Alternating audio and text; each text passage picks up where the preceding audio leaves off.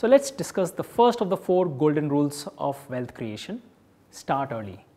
This is the most important lesson you can take home today. I started pretty late in my life. I began at the age of 30, and today I think I was late. Warren Buffett, the legendary investor, started at the age of 11, and today he thinks he was late. I would like to illustrate this with a wonderful example. 2 friends, Ram and Shyam. Ram started his financial freedom journey at the age of 25. He started putting a small amount of 5,000 rupees per month for the next 11 years. So he began at 25, he stopped at 35, and he let the money compound right till he turned 60. He ended up getting a corpus of 5 crore for his retirement. On the other hand, Shyam thought 25 was not the age to think about financial freedom or retirement. He wanted to enjoy his life. So at 40, he realized he has done nothing towards his retirement goal.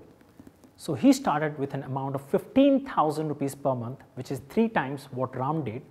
And from 40 till 60, for 21 years, he kept on investing this money. So he ended up putting around 37 lakhs rupees, which at retirement gave him only 2 crores. So what worked for Ram which didn't work for Shyam? It was time and compounding.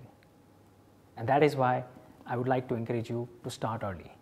If you don't start early, if you delay this, there is a huge cost you need to pay, and the cost can be devastating.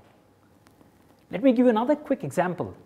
If I'm asking you to start your investments at the age of 25 with just 1 lakh rupees per annum till you turn 60, so you're going to invest 35 lakhs over a 35-year period, and at 12%, you will achieve a corpus of 5 crore rupees.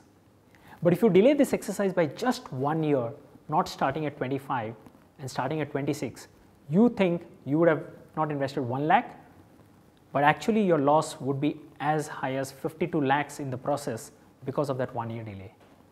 So my friends, take this very seriously and just start today.